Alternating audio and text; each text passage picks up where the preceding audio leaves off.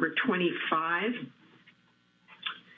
And for members of the public who are streaming this meeting, if this is an item you want to comment on, now is the time to call in using the instructions on your screen.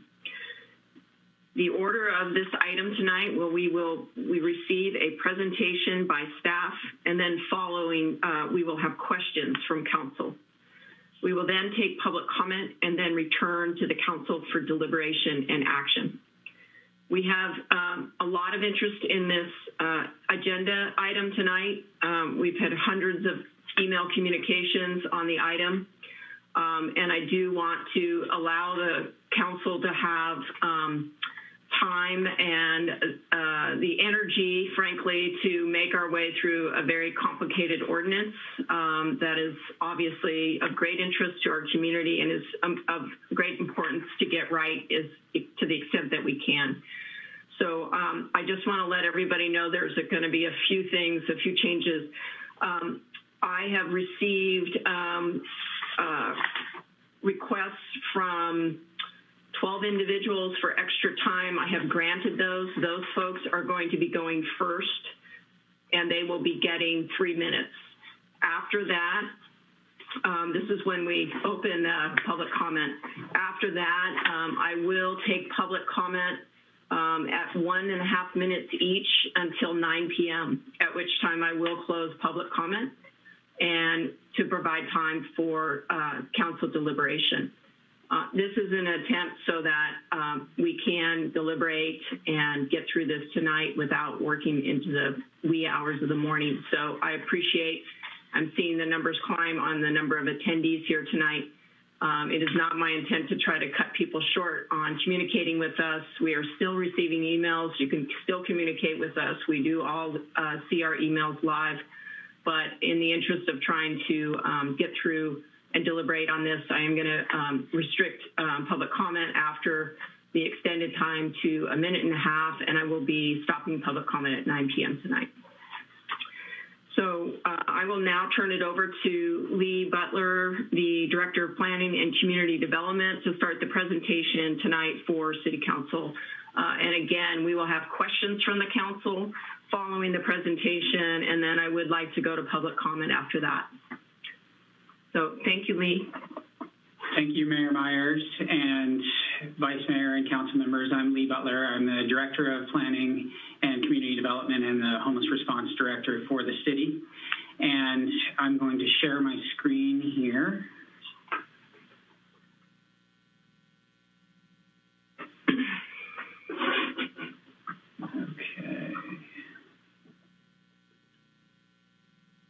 Okay, just confirming, are you seeing the notes pages or the full screen? We see the full screen. Thanks, Lee. All right, thank you.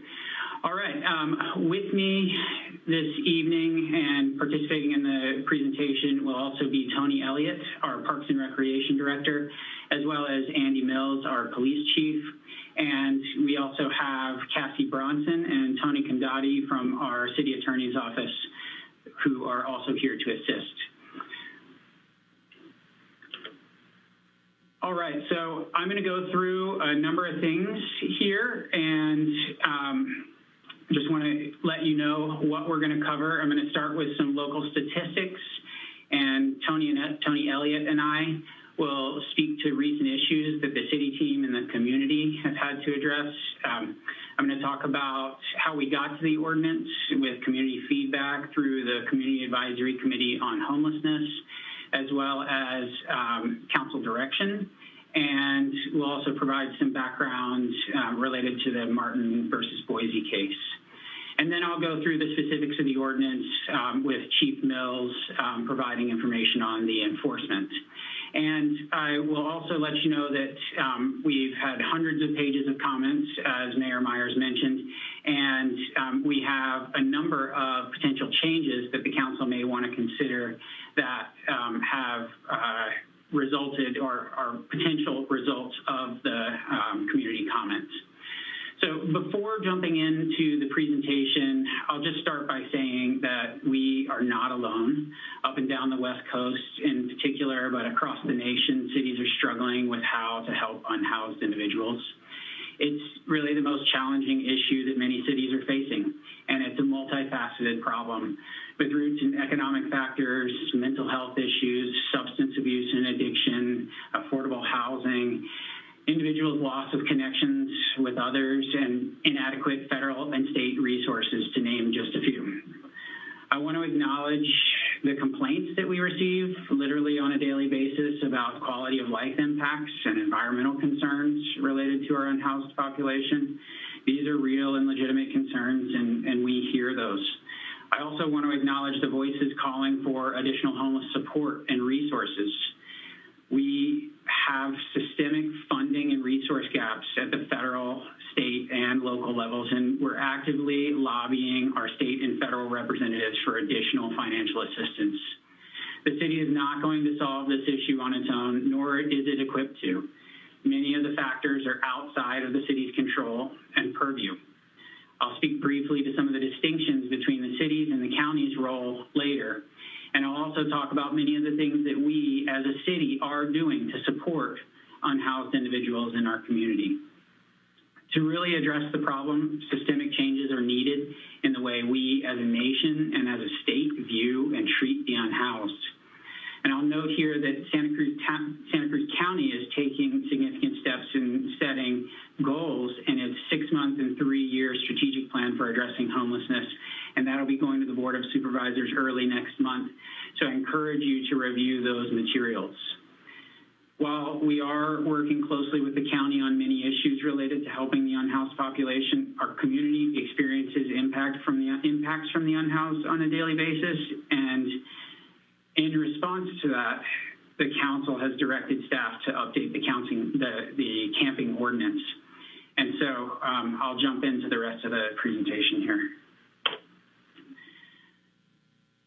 Based on the 2019 point in time count, we had about 1,200 homeless individuals in the city of Santa Cruz, with about 865 of those being unsheltered. That we as a city represent about 24% of the county's population, but we have about 55% of the county's homeless population. And so many ask, why is there a concentration here? And there are really many factors that contribute to this. As the county seat, we have the county's jails, we have the county's courts, and many of the county's services, like their health services, within the city's limits. And we're relatively compact. So if you don't have a vehicle, it is easier to get to goods and services in the city as compared to areas of the county where goods and services are more spread out. Given this challenge that everyone's aware of, what are we doing? Well, we're doing quite a bit as a city to help the homeless individuals here. This year, we'll be spending about $4 million for services, homeless prevention, and cleanup, not to mention a substantial percentage of police and fire calls that address the issue of homelessness. And that's in a year when we have slashed budgets and mandatory furloughs. So a few of those things that the $4 million goes to. 2 mental health liaisons from the County Behavioral Health Services team are out in the field with our city police officers. We contribute to the county's HOPES program, the Downtown Outreach Worker program, and to county sheltering programs. We support mobile showers and fund a variety of nonprofits providing services for people experiencing homelessness, such as Downtown Streets, Housing Matters, Encompass Community Services, and the Community Action Board of Santa Cruz County, among others. We dedicate a significant percentage of our community development block grants, our CDBG funding, towards addressing homelessness. Approximately $1.2 million in 2021, and typically hundreds of thousands of dollars each year. We got additional funding this year due to COVID. The funds, the CDBG funds, go to homeless prevention activities like security deposit assistance and rental payments. They also go to infrastructure investments like nearly $500,000 that we're spending to support a new hygiene bay at Housing Matters so that unsheltered individuals have a place where they can shower and use the restroom. We also have significant costs related to cleanup efforts. Before the most recent storms in late January, our teams walked through flood-prone areas along the San Lorenzo River. They asked campers to move to higher ground. And after those individuals moved, they removed 4.5 tons of trash and debris from the area, preventing it from washing into the Monterey Bay. We had another cleanup and restoration effort earlier last year that had a $200,000 price tag just on its own. And I'll share some photos that depict some of those cleanups in just a bit. In addition to the $4 million, the city offers rents at well below market rate to Housing Matters, to Encompass, and to the Homeless Garden Project as a means to support the great work that these service providers do each and every day. And of course, to address homelessness, we need housing. So just since November of last year, the city has approved or authorized construction of up to 425 affordable units, and 184 of those are expected to be supportive housing units that homeless individuals would qualify for. That's 5 separate projects that the city has approved. So we really are trying to step up and do our part. There are affordable housing projects that have recently been completed and others that are under construction right now, and we're very much looking forward to getting these additional units online as well. We've also increased the number of beds that we have for the homeless, and we work closely with the county on this, and these are estimations, but we had approximately 155 beds pre-COVID between the Paul Lee Loft, the Armory, and the Laurel Street shelters, and we now have a little over 400 beds, and that includes the Vets Hall, the Armory, Paul Lee Loft, and 144 rooms in 4 motels across the city. And the county has worked to expand shelter facilities in other parts of the county as well. And we have more beds now, both in the city and within the county, than ever before. But of course, we still have a great need.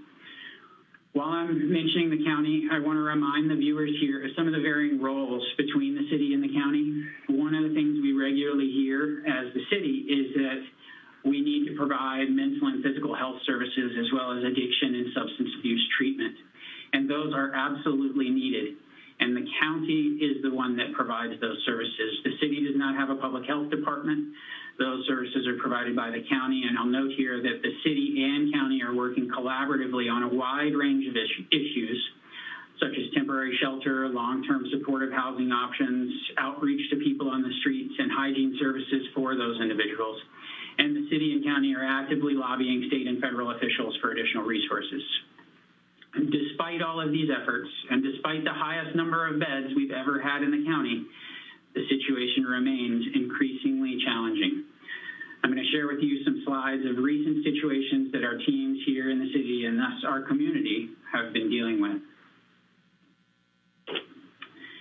You can see here some of the grading that's occurred and some of the issues associated with restrooms that occur in our open spaces, and you can see in these photos some of the trash accumulation that occurs that our teams need to come in and pick up. Here's some more photos of that. Really significant costs that we bear to haul all of these things out, oftentimes in areas where it's really challenging to get mechanical equipment. And in the midst of this, of course, we hear often from the community not only about the trash and debris, but also very real and very significant concerns about needles. You can see here some of the after effects or the outcomes after Some of the cleanups have occurred where people have either city employees or volunteers have collected needles, and we appreciate the work of people who are out there and helping with all the cleanup efforts that we have. And then, there are quality of life issues associated as well. There are instances of bicycle thefts where individuals, are collecting bicycles, and it's something that affects the quality of life. It affects people's ability to have, a kid ride their bike over to someone's house and leave the bike in the front yard. I don't think many people would advise of that here because, we do have challenging situations related to bike chop shops. And this isn't a stale issue. Just this past weekend, you can see that some volunteers collected a large number of bicycles and also trash that our teams went out and helped clean up. And then we also hear from people about an inability to use some of the public parks and concerns surrounding that. We also hear that people can still occupy parks and that people can still go to parks, and there certainly is that ability. There are also challenges, though, depending on the users. If someone is planning to throw a frisbee or kick a soccer ball, the presence of a large number of tents does impact people's abilities to use our parks in all the ways that they could potentially be used. And so we do hear those complaints on a regular basis. With that, I'm going to turn it over to our Parks Director, Tony Elliott, to speak a little bit more about the parks system. All right, thank you, Lee, and thank you, Mayor and City Council, for the chance to share some perspective from the Parks and Rec Department. So I just want to briefly share with the Council the context to which this ordinance, Outdoor Living Ordinance, applies to the Parks Master Plan, and also some recent work done by the city's Parks and Recreation Commission. So to start, and just to be really clear, parks are just not good places for people to live. They present harsh environmental conditions for individuals experiencing homelessness, and ultimately the effects of people living in parks has negative consequences on our habitat, protected species, public safety, and it creates increased risk for wildfire and contamination to our drinking water. And as you can see from the photographs that Lee shared, and as many have experienced firsthand across the park system, unregulated camping in our city parks and open spaces poses significant impacts and threats to our natural environment and to our community's ability to safely access and enjoy public spaces. The Parks and Recreation Department hears concerns similar to what Lee was alluding to. We hear concerns on a near daily basis from park users about safety, cleanliness, and accessibility of parks as a result of widespread camping.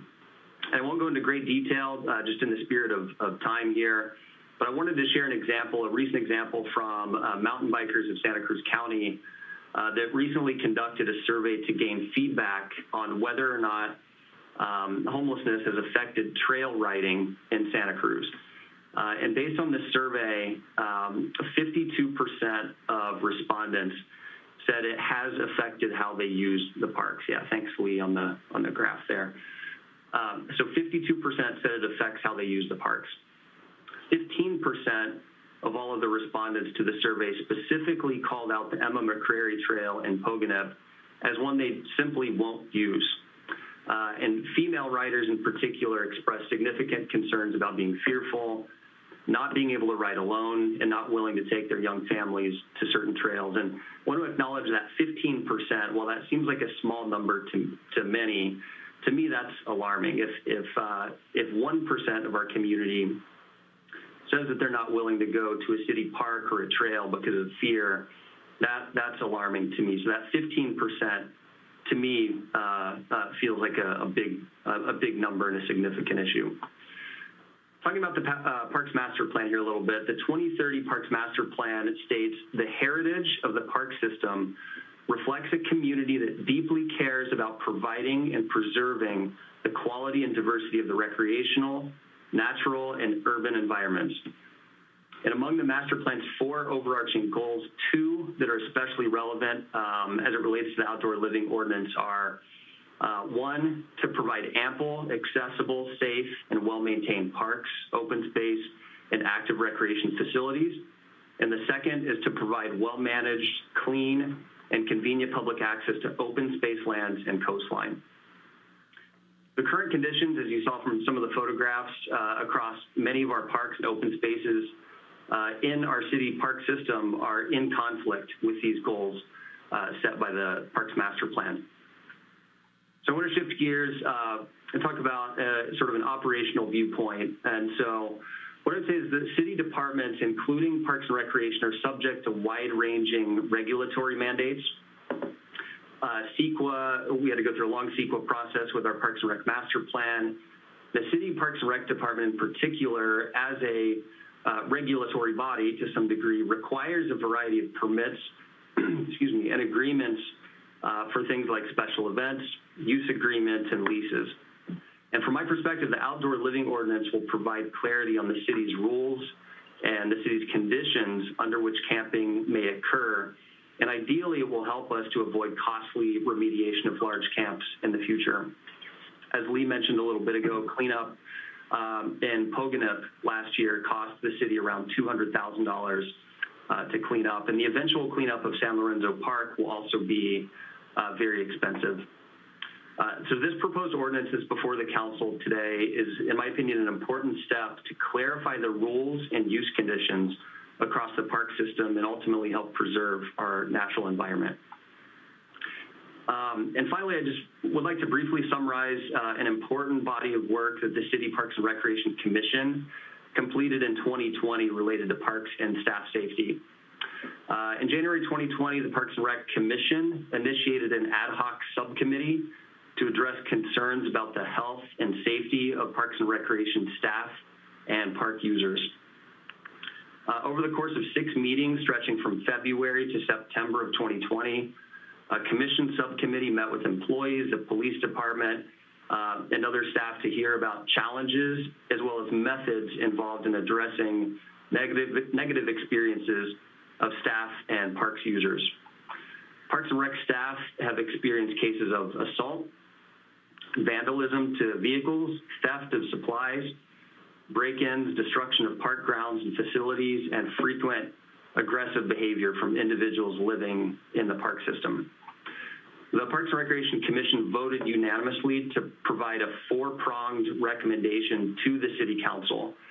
And what is most relevant as it relates to the Outdoor Living Ordinance is recommendation number 2 that came from the Parks and Rec Commission, and that is that the city needs to address regulatory and operational uncertainty regarding its camping ordinances and interpretation of court decisions related to encampments.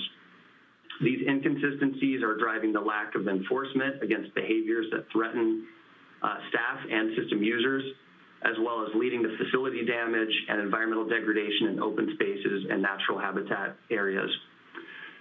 And so from my perspective, the proposed Outdoor Living Ordinance tonight is an effective mechanism in response to the work and recommendations put forth by the city's Parks and Recreation Commission. And the last thing I'll say here is just from the Parks and Recreation Department viewpoint, we understand that this proposed ordinance won't solve homelessness. However, what it does is establish clarity for the community and for park users and for individuals residing throughout the park system. It gives us an opportunity to match our operations with the goals set forth by our master plan and the Parks and Recreation Commission's recommendations. So I really appreciate the opportunity here to share a bit of perspective from Parks and Rec, and with that, I'll send it back over to Lee. Thanks, Tony. There are individuals who are are unhoused who are camping in our community that are doing so in a manner that are not creating many of those challenges that we saw in those photos. There are individuals in our community that are, cleaning up after themselves, that are employed, that are productive members of our society, and there are also individuals that that can create some of these challenges in the photos that we saw. And that can particularly become exacerbated when there are large groups, when there are large encampments, and when those become entrenched. When you start to see the environmental degradation and you see the large amounts of debris and trash, that is typically, not always, but it's typically associated with larger encampments. And so that was part of the focus of the work that was done. And that's a little bit of background and a little bit of the situation that our teams have experienced. And I'm going to jump back a couple of years, going from recent to a couple of years ago, when the camping ordinance that we have on our books right now was suspended. And so right now we have a ban, a camping ban. And that camping ban on our books, we have direction from the council to not implement that. And that is because it is inconsistent with the Martin v. Boise case. And what the Martin v. Boise case says is that that essentially you cannot criminalize the act of sleeping if there aren't adequate shelter beds available for the unhoused individuals in the community. So sleeping in and of itself cannot be criminalized. Now, cities can regulate the time, place, and manner of where sleeping can be allowed, but it cannot be banned outright, as is the case with our current ordinance. And I'll just say, the current ordinance on the books also, has been on the books for quite some time. And, there were unhoused individuals in our community that were camping before that. And so, as Tony mentioned, an ordinance in and of itself is not going to solve homelessness. That is a much bigger issue, and it involves many of the social supports that I talked about earlier. So following the Martin v. Boise case and the camping ordinance suspension, the council put together a committee, a Community Advisory Committee on Homelessness, the CASH. And the CASH met 16 times between 2019 and 2020 and came up with a whole series of recommendations. And those recommendations, many of them were presented to the City Council back in February of 2020. And those became the basis for, became the foundation of the ordinance that is before you this evening. And the agenda report, you can take a look. It evaluates each of the recommendations and says why things were included, or if they weren't included, why they weren't, and if other things were, why that was the case. And so, again, a lot of that focused on these large encampments and how to address the large encampments and entrenchment. We also have policies related to equity, public health, and sustainability as the pillars of our health and all policies consideration. And that's another lens that we use in considering policy. The ordinance that is under consideration by the council this evening includes a number of things that address the health and all policies pillars. Includes things like a daytime storage program for the unhoused so that they can safely store their belongings while going to jobs or medical appointments. It contains behavioral expectations and locational criteria that protect the environment, thereby contributing to sustainability. It has provisions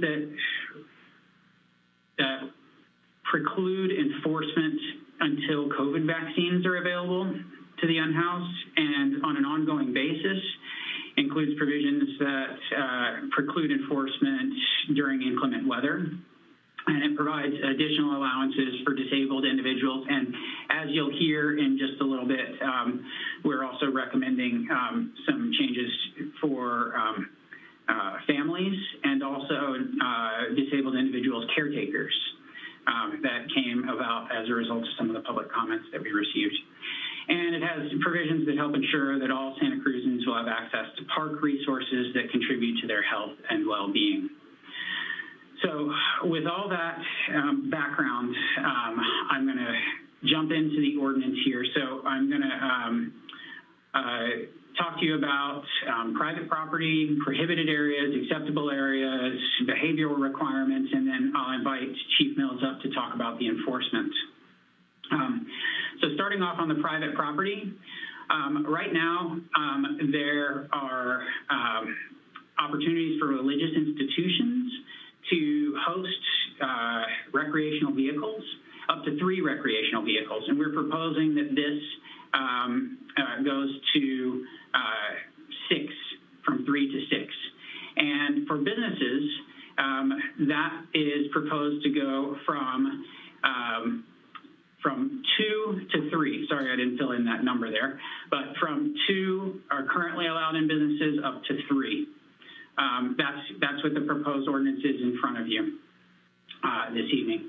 There also, there's a minor change that came in as a result of public comment, and I'll get to that in just a little bit. When we get to the prohibited areas, I'll highlight some of the key things. So the tents and encampments would not be able to block first responders or access to city equipment. They also would be prohibited from areas that are dangerous to occupants or first responders or to special status species. So first responders, that includes fire or flood-prone areas during seasons when those issues could create hazards. And then special status species, we've depicted those as our mapped sensitive habitat areas. However, not all of those areas may be off limits at all times. So we would, if the council chooses to support this provision of the ordinance, then staff would come back and identify here are the areas of the sensitive habitat where camping is off limits, and here's where they could still occur. Continuing with prohibited areas, inside the San Lorenzo River bike ped path between either side of the river there.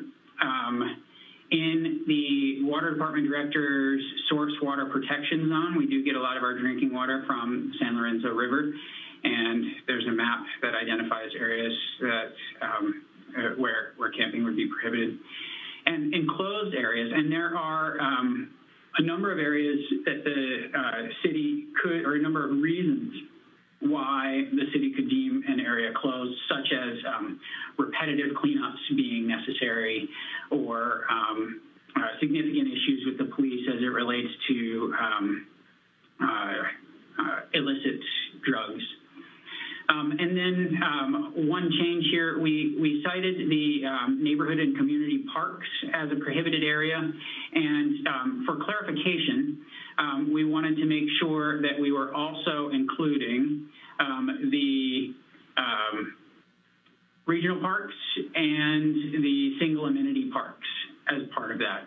And so those are considered as parks, but we're just making a language clarification so that all of the parks are included. That does not include the open spaces. We'll get to that when we're talking about areas where camping could be allowed.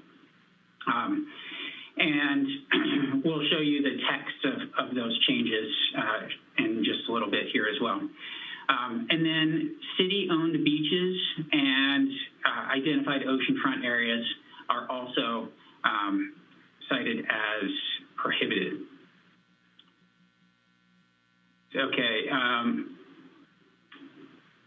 we talked about the various parks here, and then continuing with the prohibited areas, downtown, there would be a prohibition in downtown.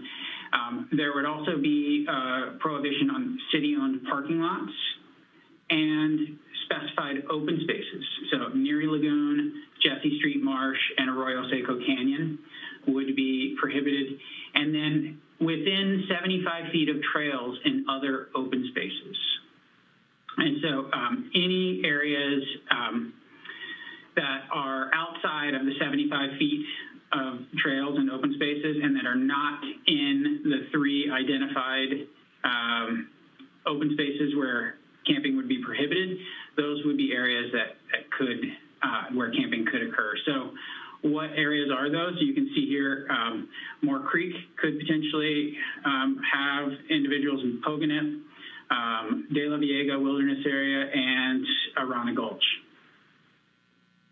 So we talked about the prohibited areas. So the potential encampment areas include the open spaces outside greater than 75 feet from the trails, the sidewalks outside of the prohibited areas, and then specifically designated areas, areas that either the council, the city manager, or the parks director identifies. And we've heard a lot about the sidewalks, and we've heard concerns about sidewalks in residential areas in particular. And a key issue here is that we need to make sure that we do have an adequate amount of space where unhoused individuals can sleep. And so that was one of the key considerations in including sidewalks throughout the city as areas. And we'll talk about the options related to that in just a little bit. I want to go back to the specifically designated areas and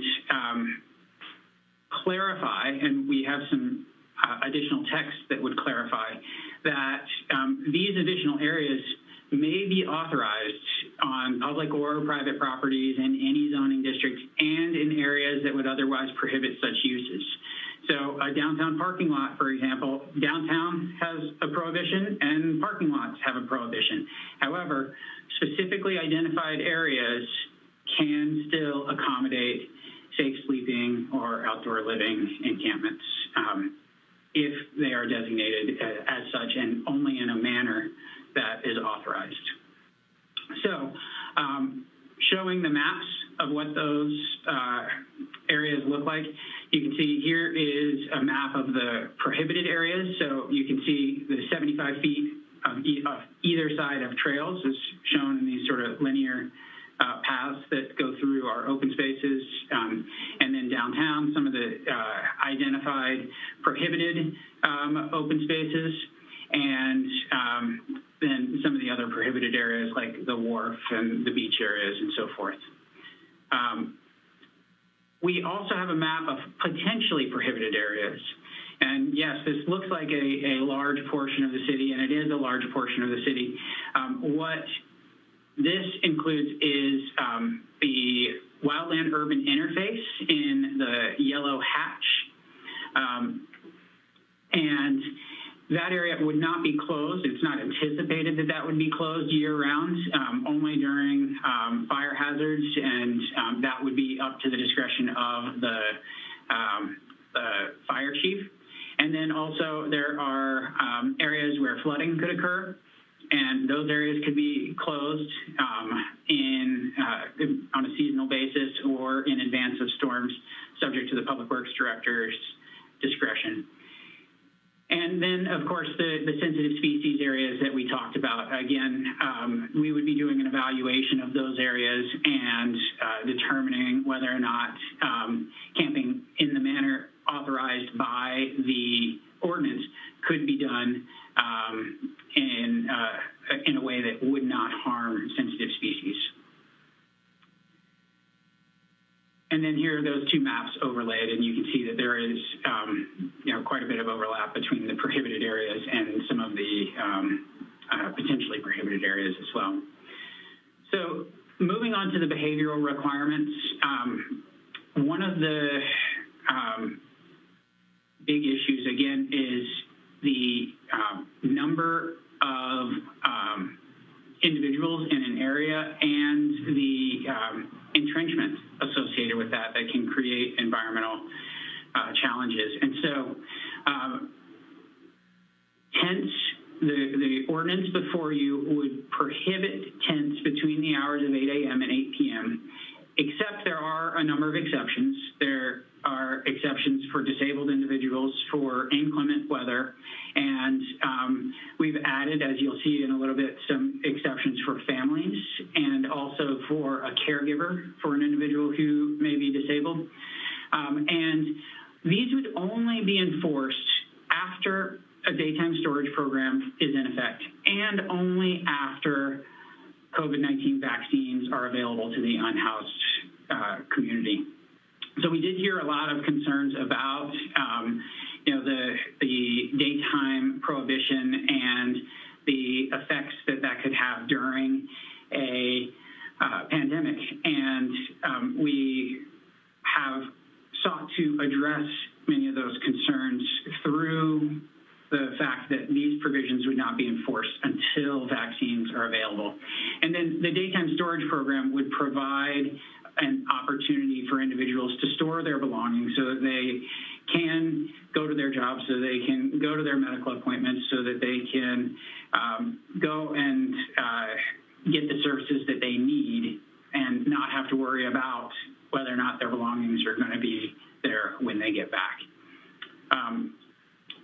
We have a provision here that we're proposing to change, and that is a deletion of the reference to vehicles in the outdoor living facilities definition. And that is because this ordinance is not specifically intended to address the individuals who are residing in vehicles. That would be addressed through different regulations, and so we wanted to clarify that here, and we'll be going through these and some additional text changes in just a bit. Continuing with the behavioral requirements, limitations on storage. So car tires, bike parts, gas generators, various other items have limitations. No fires.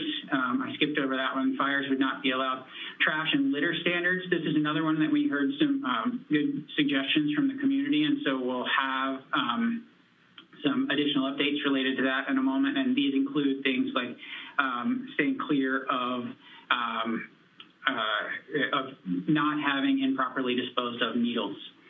And then we have a 12-foot by 12-foot per person limitation, and a restriction on not creating environmental damage.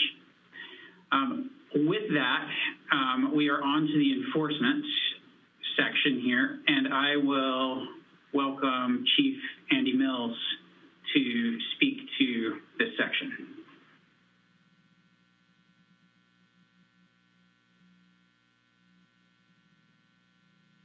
Well, thank you, Director Butler, for that thorough briefing on what the ordinance looks like. I think the main thing to understand is that Santa Cruz Police Department is fully prepared to enforce the ordinance as you implement it, should you choose to do so. And the goal certainly is not to criminalize the homeless, but to gain voluntary compliance when possible. And so there's 3 tiers that have been set up in the ordinance to gain that compliance. The first tier is to warn. And this is what we have been doing for some time, is warning people, trying to talk with them, helping them move. trying to prevent some of the problems that come with a significant size encampment. The second level up would be to cite people, and it would be a maximum of a $20 fine. And as you are aware, if they get cited multiple times, it can go to collections, and that's the most that we could possibly do. However, it could be diverted to community service should that person desire to do that instead. And then the third level up would be a misdemeanor charge. If a person refuses to leave, or we have to warn the person and cite the person multiple times within a 30-day period. This would be the leverage that we would need to actually gain some level of compliance. And we felt that that was important from the standpoint of going forward. There are a certain percentage of the community who just doesn't want to go with the norms and standards that this community is setting forward, and so there has to be some kind of consequence for that.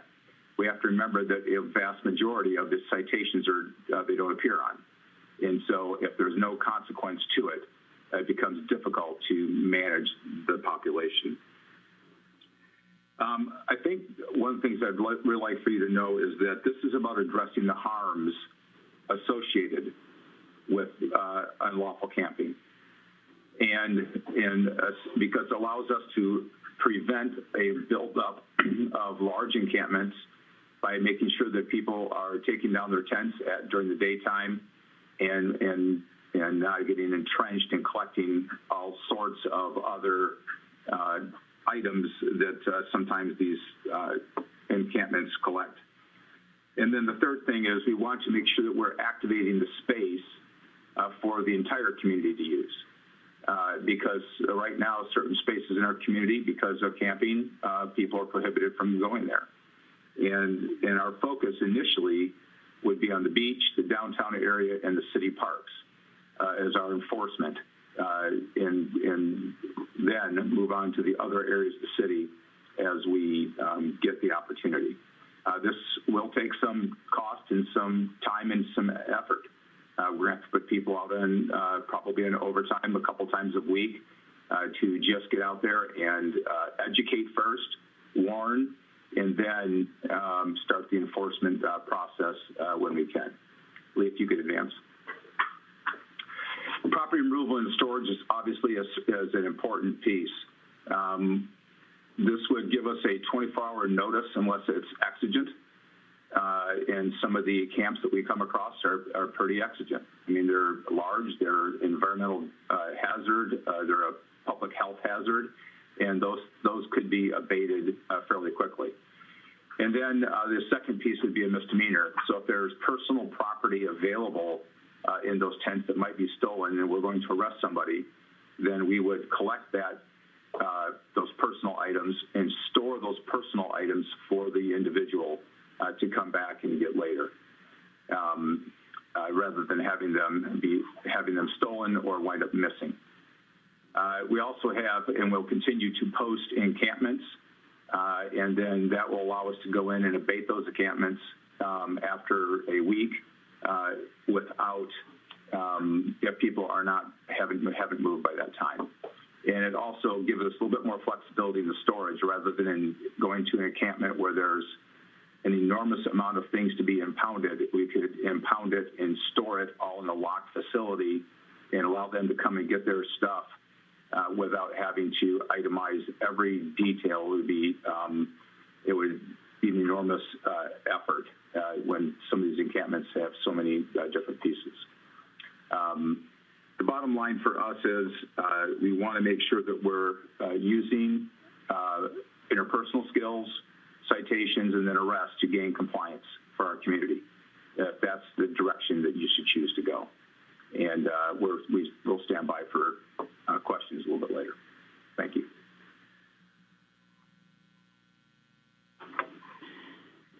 So as Chief Mills mentioned, and as our Parks Director mentioned as well, this is not a ordinance that is going to end homelessness, but it does provide some tools to address some of the problems, particularly those problems that arise with large groups and entrenchment.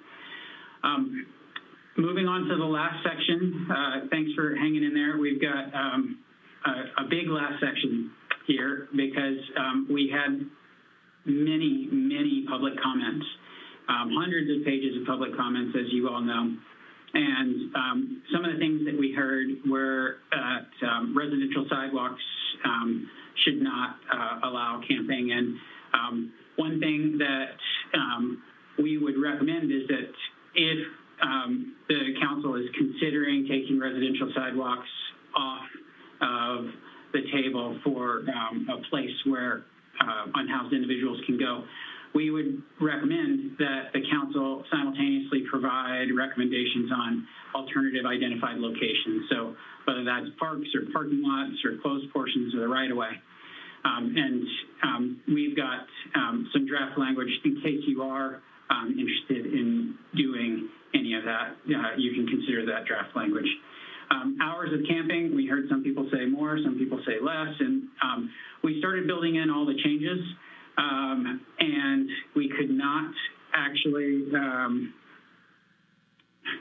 get them all into the PowerPoint. So I'm going to shift for a moment and go to a Google Doc here. Can you all see this document? Great. I'm going to just see if I can make it larger here. Maybe it's a little too big. Okay. So we have a series of potential changes for the council to consider based on a wide range of comments that came in. I'm going to try to go through them quickly, and we can go back at the end. If we can go back after the presentation, if anyone has questions, we'll have opportunities. So we talked about removing the vehicles and vehicular camping. Here, it's a clarification that if items do remain in, this is part of the outdoor living encampment definition, if items do remain in the same location for 12 hours, then it's considered an outdoor living encampment. Other comments, this is part of the, this is the only change other than the numbers going from 3 to 6 and from 2 to 3 in private property. There were some suggestions that the private property should also not be used for trafficking in illegal drugs or in a manner that creates a public or private nuisance, and those seemed like reasonable items for the council to consider. And then this is the change related to eliminating neighborhood and community parks, just all parks, but not including open spaces. And then we still have the no outdoor living allowed in the identified open spaces. I've just highlighted these. We don't have anything to speak about unless the council wants to make any edits related to that. This is where I talked with you about the additional allowances for families with one or more children under the age of 18 years old, and for a single caregiver for a person with a qualifying disability. So this section speaks to both of those, allowing for members of a family unit or for a caregiver to remain in a location. You'll recall down here that this would allow for individuals to occupy space for 96 hours instead of all of the daily 8 a.m. to 8 p.m. prohibitions. And then there is one additional addition here, which is just that a physician's verification is evidence, but isn't necessarily binding evidence in all instances as it relates to a qualifying disability. This section right here, this is if the council wanted to eliminate residential sidewalks, this could be some language that could be used. So right here, this is the section that allows for camping on sidewalks, and the ordinance could be modified to eliminate these residential sections. And then there's some additional items where cleaning could be allowed. So maintenance limiting the incidence or frequency of the sale of unlawful drugs, limiting or controlling crime, limiting domestic violence or other violence, accumulation of debris and syringe waste, amount, duration, and effect of urination or defecation on public and private property, and limiting adverse effects on surrounding area. So some additional clarification for why the city manager could close an area. And then let's see if keep moving on here. So this is, I talked about this. This is the section where camping or outdoor living is permitted. And this is the clarifying language. These may be authorized on public or private properties in any zoning district and in areas that would otherwise prohibit such uses. And then if the council wanted to eliminate the residential sidewalks, this is a piece that the council could include to expand the additional allowances. So if you're saying no residential sidewalks, the council should also consider alternative areas.